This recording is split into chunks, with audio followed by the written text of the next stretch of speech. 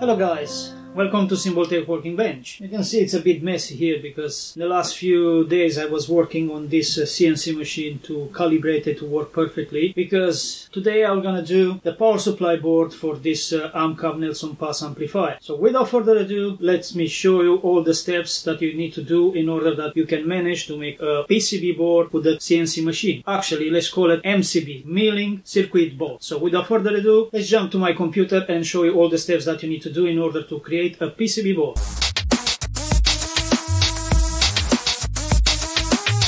So first step is to create a Gerber file for our PCB board. So let's go to my computer and do that. So I'm using EasyEDA because it's very easy to design PCB boards on, and as you can see, this is the layout that I designed. I have the AC coming in these two connectors. Then I have another AC coming in these two connectors because, as I mentioned, the AMCAB needs to have two separate power supplies for each channel. And then I have the common ground over here with three connectors that goes to power the amplifier and anything else that is inside the chassis. I have two connectors also for the positive in one channel and another two connector for the positive into the other channel. And I have my rectifier boards here created by diodes. I have the first two capacitors, then resistors that it will gonna help for inrush currents, and then we have here another two capacitors in parallel with another small capacitor 0.1 microfarads over here. Every single diode has in parallel with it a capacitor same with 0.1 microfarad. So if I press in 3D, I'm gonna show you how should look the PCB board when it will gonna be finished. So the PCB board should look like this one. Now let's see, after you design everything and you are happy with how that looks, the only things that you need to do is to export the Gerber file. So you go in fabrication and you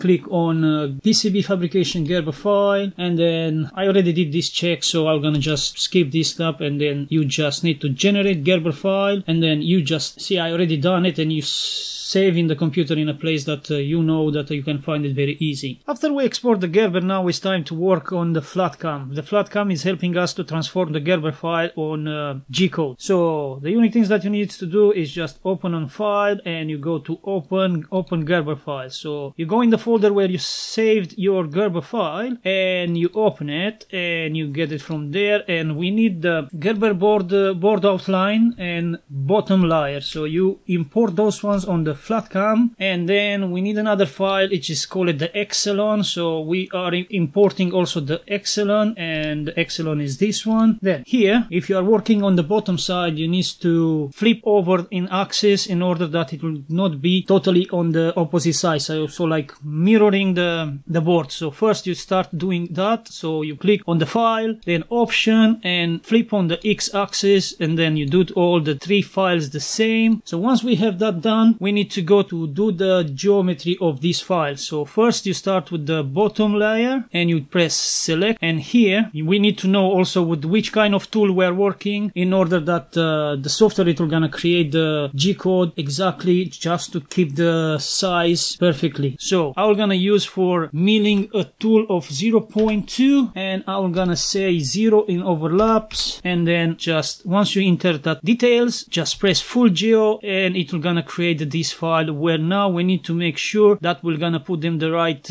commands, like how deep needs to mill and also the fed rate. So actually this CNC machine is quite weaker, it's not that much strong, especially the spindle, so I need to go a bit more slowly with the fed rate. Otherwise I tried with this 76, I snap so many mill bits. So I'm gonna say that I'm gonna go deep in minus 0.9. I'm gonna say travel Z 2.2 because the PCB board is just 1.5, and I say that I use 60 fed rate here. Then we go to setup also here, same 60 fed rate. Once we put all the information, we just say generate, and here we go. Then you have your G-code already made it for milling the PCB board. Okay, the unique things that also I need to do here, because my Z-axis doesn't go to 50mm high, so I need to reduce it to 10mm. You can just save the code. The folder where you like to save this one, because then we're gonna need this file in order to introduce on the software that control the CNC machine, like G-code sender. Okay, that one is done. You can close this one and you can go to the project back and take the board in, and same. You put here, I'm gonna use to cut the board with the 1 mil tool. I'm gonna say the overlap 0, and again you trace the full geometry, and here you need to see how much is the thickness of your PCB board. So in my case it's 1.5, so I'm gonna say to mil minus 1.6 to go a bit over, like that I need to cut over. And I'm gonna say this one to cut in 2 passes, so this means 1.6 divide 2, it will gonna be 0.8, so I'm gonna say 0.8 in 1 pass, and I'm gonna say also here again 2.2 the travel up, and here because we are milling 0.8, I'm gonna say just the travel, it will gonna be half of the speed when I'm milling the copper side, so I'm gonna say set up only 30 feed rate. And once you are inserted that details, you just generate, and over here again you have the CNC code, the G code. So the same also here for my machine, I need to modify the Z axis when it's finishing the program. Then next step, it will gonna be our Epsilon, the drill. So here we can see that there is more diameters on holes. So I have 0.8, 1 mil, 1.2 and 3 mil diameters. So in this case I can do also a program that it will gonna stop and you can change the tool, but bear in mind you are not sure if the tools they have the same distance, and you will gonna might end up that the hole it will not go pass through. I suggest you to do one by one for each tool that you want to use to make the drills. So you click on the file and then select it, and then you deselect all of them here, let only one, let's say we're starting to do the G code only for the drills of 0.8, which are only those here. Same, you need to put how long, how deep to go the cut, so it's minus 1.6 we say, because the board is 1.5, minus 1.6, travel again 2.2, and then I'm gonna say the feed rate same again to 60, and then you say, you click on this one to make it blue, and then you generate G code. Once you have the generate G code, you already see that you have the G code for this 0.8 mil holes. So that's it. For my CNC, I need also here always to change to 10 mil. Then you save it again to a folder that you like. I'll not do it because I already did this process already last night. Now we go back to project, we take again the drill and you can select, and now we are selecting the next holes, which are the 1 mil. So the same, we are keeping it all the same things. We don't need to change anymore, nothing. Just generate the code, and we have also the code for the next holes. And you do also on for all the sizes of the holes that you have there, so I will not go through because I need to do another two like 1.2 and 3 mil, and you have all the codes. Once we have done this, now we can pass to the next level, opening the CNC G code sender to our machine, connect the machine to the computer and start doing some work. After we finish all the files to be processed, now it's time to connect the machine to our CNC G-code sensor. I'm using CNC GMs, but there is also others like Candle and so other CNC G-code senders to the machine. First of all, after you connect, make sure that you go and connect the right COM port over there, and once you're done, make sure that everything is calibrated and start first jogging a bit the axis to make sure that everything working perfectly. So let's try to move 10 millimeters the X axis. So how you can see is moving perfectly. Let's move it back. Yeah, let's move the Y now. The Y axis is moving also perfectly. Let's try to move also the Z axis. So 10 millimeter down is working perfectly, 10 millimeter up working perfectly. Let's try also the spindle to make sure that also the spindle is working perfectly. So working good. A lot of vibration coming here. If everything working perfectly and all the machine respond to the commands, now we start to put the PCB on the CNC bed and try to start doing the things. And now that we saw that everything working perfectly, the CNC communicate good with the computer and it's moving exactly the dimension that we sent from the CNC G-code sender. To proceed further, I suggest to use some safety glasses because we are working with the sharp tools and you don't want that any bit is snapping and maybe jumping to your eyes. Okay, so now let's choose our bits. So we say the first we're gonna mill the PCB board, so this means I need to use one of the V cuts. So let me see what I have here. So I'm gonna use one like this one for milling the PCB board. It's maybe just only 0.2 there and is the perfect size that I choose for the G code. So we're gonna use one of this, then we're gonna go through the drill bits. I have the 3 millimeters over here, and then I have 0.8 over here, and I'm gonna have 1 mil over here and 1 mil over here. So let's start first installing the V shape cut on the CNC machine.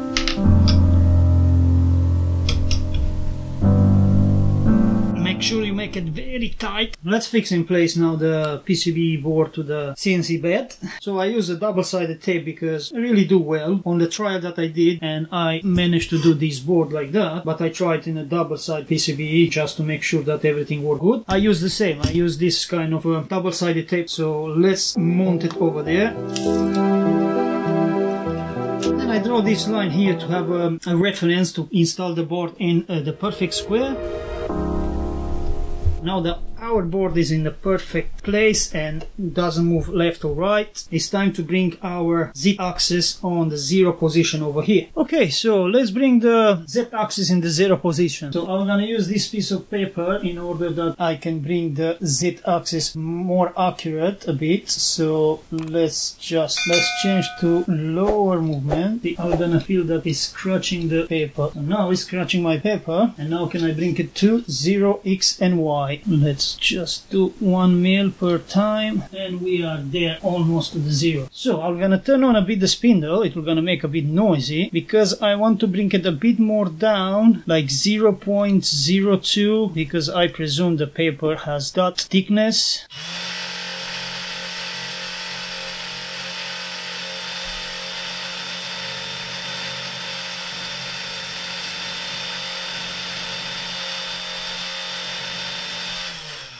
And now I'm pretty sure that I'm in the right position to start doing the PCB. So let's bring the G code on the G code sender. So upload the code, and we go where we know that we save. So I have the CNC files over here, and I'm gonna start first bringing the bottom layer. Once you have that one on the system here, make sure that you have all here fixed on 0. So for me it's easy. It's I close and I open again. Now it's everything 0, and I'm gonna bring the code again, which is this one. And now we can also press play, and we're gonna have the CNC machine start doing all this work. Okay, so let's press play and wait for the results.